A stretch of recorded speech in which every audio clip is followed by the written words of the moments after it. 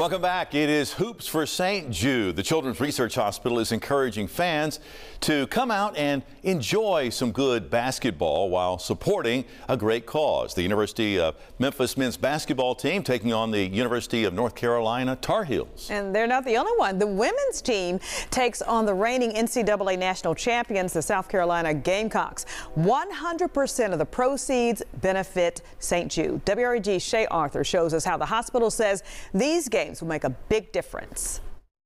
College basketball. The excitement is here despite the season not starting quite yet.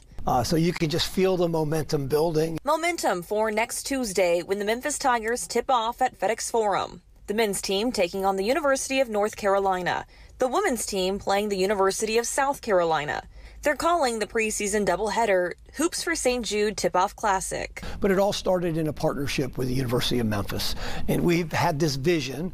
A gentleman that works with me, Chris Boyson, and I have been talking about creating a basketball tournament here, making it a destination event. Large events like the Marathon, the FedEx St. Jude Championship Golf Tournament draw in tens of thousands of people. The hope is for these games to do the same and will be broadcast on ESPN. So the world is going to hear about St. Jude Children's Research Hospital, and the world's going to hear about our great community, Memphis, because I want to shine a spotlight on Memphis with a goal of making this a regular season game tournament down the road, where Memphis becomes that destination that people want to come and they want to play the Memphis Tigers. While shining a spotlight on St. Jude. I want them to know about St. Jude Children's Research Hospital. I want them to know about this global problem that pediatric cancer is. I want them to know that 400,000 kids around the globe are going to get cancer. The survival rates in these low and middle income countries is 20% or less. And we've got a plan to try to raise that to 60% in the next decade.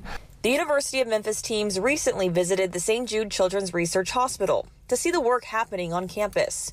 UNC and USC will visit too. So Shay, this is all about communities coming together to support the life-saving mission of St. Jude.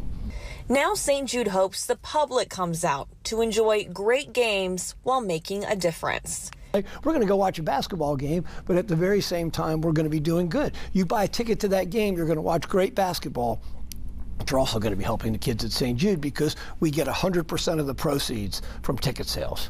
It allows us to stay true to that foundational promise that no family will ever receive a bill from St. Jude, not for treatment, travel, housing, or food, so mom and dad can focus on helping their child live. For your news leader, Shay Arthur, WREG News Channel 3.